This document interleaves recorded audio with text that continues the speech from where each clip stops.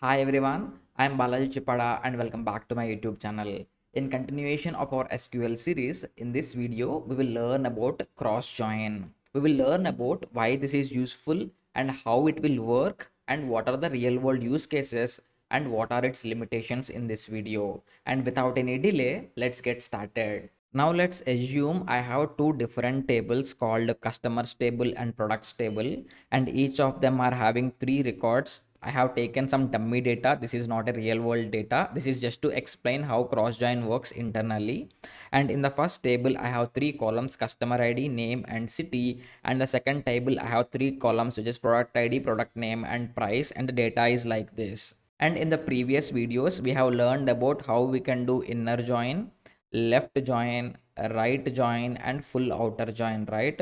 And in all of these, if you remember the syntax, how we will do, we will say select star from t1 join t2, and you will give a condition on t1.c1 equal to t2.c4. I'm just taking some example here, but the mandatory thing is you are providing a condition on which you want to do the join. If you talk about these two tables, I could see that customer ID column and product ID column are having similar kind of data. So maybe if I want to do left join or right join, I can join on these two different columns. That is fine and well and good. But is there any other join in which we don't care about these two, but I want to do a merging of these two tables? Yes, that is where cross join comes into picture. So before understanding what is cross join, let's understand the syntax of cross join. I'm doing select.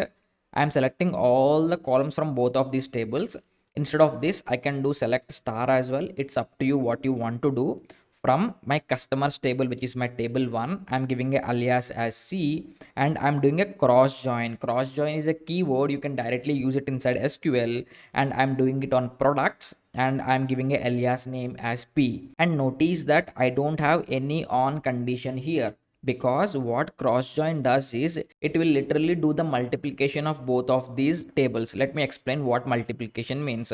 So let's take the first record from the first table, which is 1 Alice and London. Even if it finds a match or if it doesn't find a match, it is going to match with every other record from the table 2.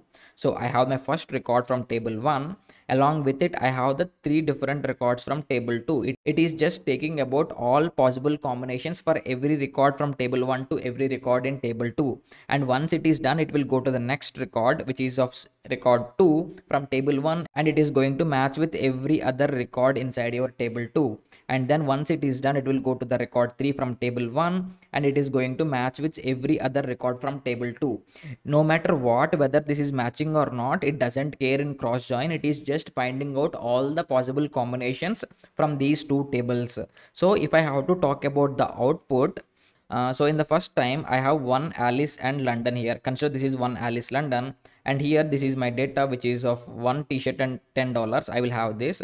And then in the next record, because there are three possible combinations to each record in table 1, I am going to replicate my table 1 first record, which is the one Alice London, and then the second record from table 2 will be present. So this will be this and this will be this, but this record is the first record from both of these tables.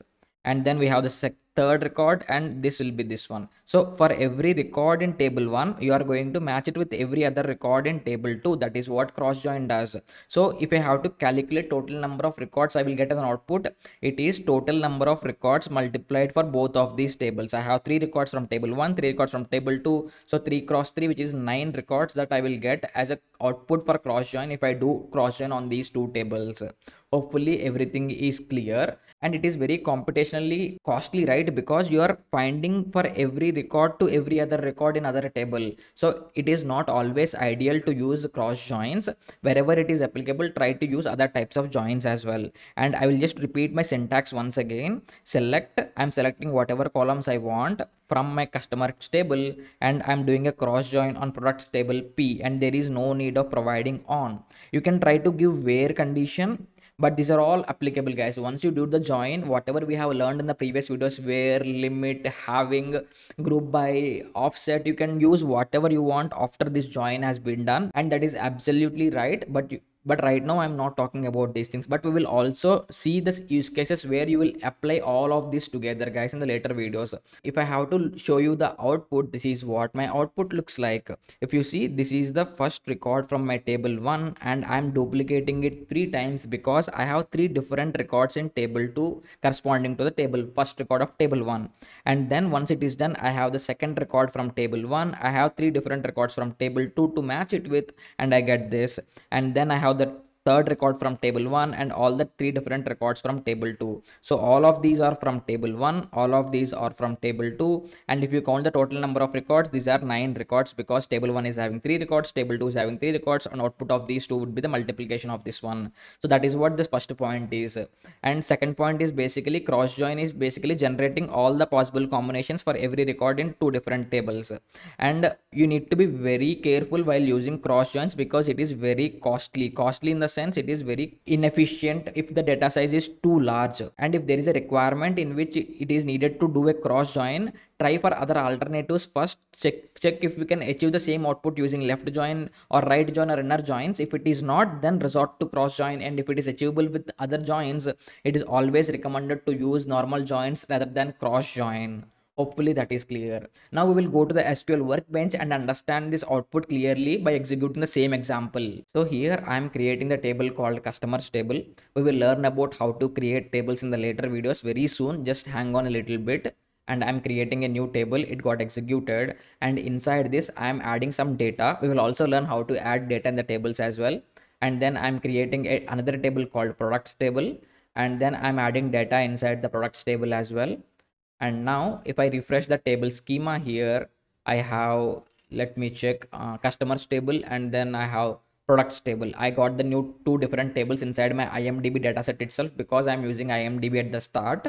But let's understand how you can do a cross join. So what I'm doing is select c.customer id, c.name, c.city, c.product id, product name, price from customers, cross join p. So if I execute this, I get the output like this. If you see, I get the same output as I explained before. I get 3 records. If you look at this one, I have one Alice, and one Alice.